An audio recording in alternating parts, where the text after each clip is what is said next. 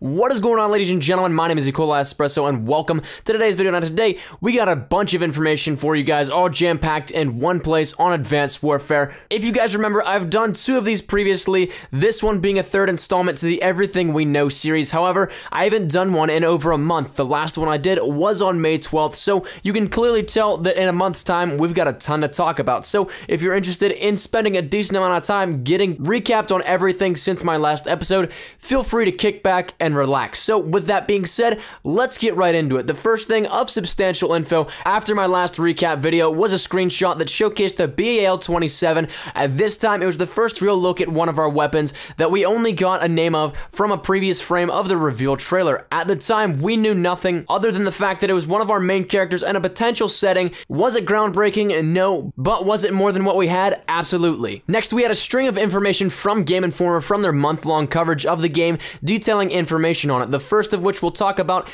is with audio engineer Don Vecca. In an interview with Game Informer, he confirmed that Sledgehammer had built an entirely brand new audio engine. That being said, it's well overdue. Being developed next-gen first, it's a perfect time to upgrade for newer audio, both engine-wise and hardware-wise in consoles. Now, with less hardware limitations and more available memory, building a less condensed and better-sounding game is very possible. That was one of the biggest things with current-gen consoles was the hardware limitations. If you were to compare audio files from trailers and then compare them to how they sounded actually in-game, they were quite different. A lot of people would always ask why the sounds never lived up to the trailer. It's because the audio files are condensed and compressed so that they can fit on current-gen hardware. Like I said, next-gen first should not have such a problem. Coming out of that interview, we also got a sneak peek at what could be a weapon in Advanced Warfare, that being the SPAS-12. Whether a futuristic version or just a copy and paste, that's still unknown, but Don Vecca did a comparison of the SPAS-12 from the Modern Warfare 3 version to their iteration of the gun. It was an interesting comparison, but I was more intrigued on what that means for the gun in the game. Moving on, Game Informer then dropped some information on brand new weapons in the game, those being the 3D printing rifle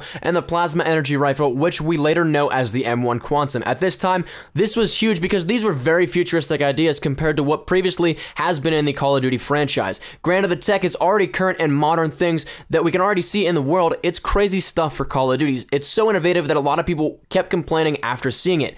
Moving on, the next real information came from a survey that was sent out to a few members of the community. It was from Activision and it was an official survey. Now, screenshots got out from this and the Call of Duty universe went nuts over some of the information that was mentioned in it. This survey focused on what could be some good incentives for pre-ordering the Call of Duty, more specifically Advanced Warfare. Of what was included was an upgrade to next-gen consoles, beta access to the game, a Nuketown remake, a personalization pack, a bonus map for multiplayer, and or early access for the game. What's even cooler still is that I got to look at another page that a lot of people never even saw, thanks to a subscriber of mine, and I detailed it in the next video that I made, but it was the possibility of zombies in Advanced Warfare. Now, there's a lot to all this that went unanswered. There's multiple ways that it could go. It could just be gauging what people like to see that play the game. It could be a conscious effort to put those ideas and favorites into effect because we all know Sledgehammer is very good at listening to the community, or it could be absolutely nothing. Which one is it? We don't know, and so far we won't know. Until any of it is confirmed,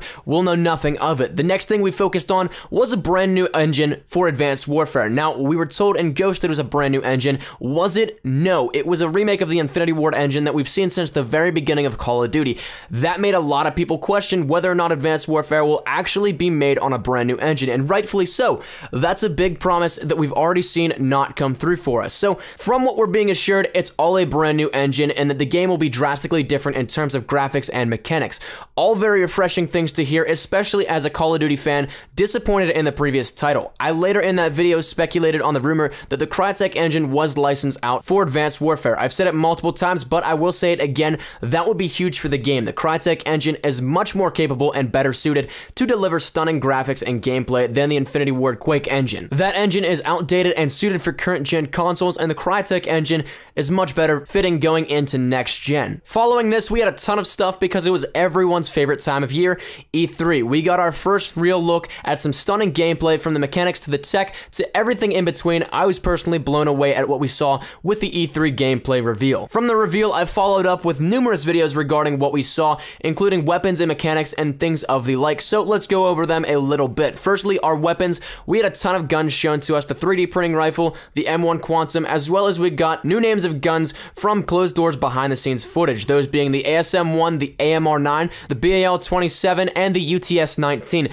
That made our list of weapons 7 with the sonic shotgun, M1 Quantum, the 3D printing rifle, and what appeared to be a brand new LMG that I reported on previously. So our arsenal is getting bigger, and speaking of which, the Advanced Arsenal is a pre-order bonus, not specific to any one retailer, just pre-ordering the game in general. What you get with it is the M1 Quantum and an exosuit that are golden, a cool little added touch. But back to the content, mechanic-wise, we're getting a few cool things coming out of all this. Sliding is reported to be returning into the game, which is something that I personally enjoy. It's more practical over dolphin diving, as well as we get 2 new cool takedown mechanics, one where you punch an enemy and it knocks them 20 feet back, as well as one where you boost jump over them and then you punch downward called the Exo Slam. Perhaps mechanics that could be commonplace and possibly even replace melees, who knows. And now the latest of the information that we have here for Advanced Warfare is the fact that we got our first multiplayer image 2 days ago when former Optic Pro Big Timer tweeted out, "Thanks to @SledgehammerGames for giving me a chance to check out Advanced Warfare this weekend,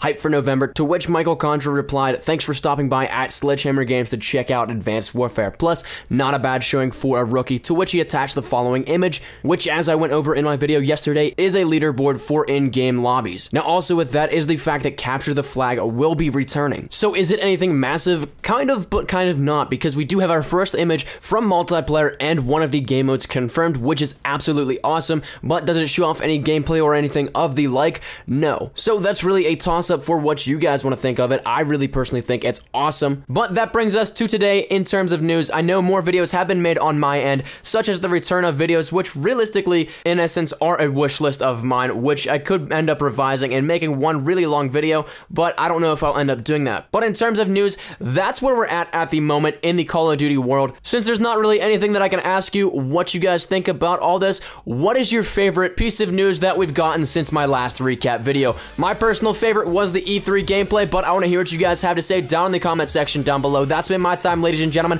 If you did like the video, please leave a like rating down below. Any shares to your Facebook, Twitter, and or MySpace if you're OG like that, always greatly appreciated. If you're new here, be sure to subscribe for the best of Call of Duty Advanced Warfare content. Any new news information, you guys know exactly where to find it right here up on my channel. Thank you guys once again so much for watching. My name is Nicola Espresso. As always, if you guys are having a great day, I shall see you guys tomorrow. Take care and peace. Surprise, motherfucker.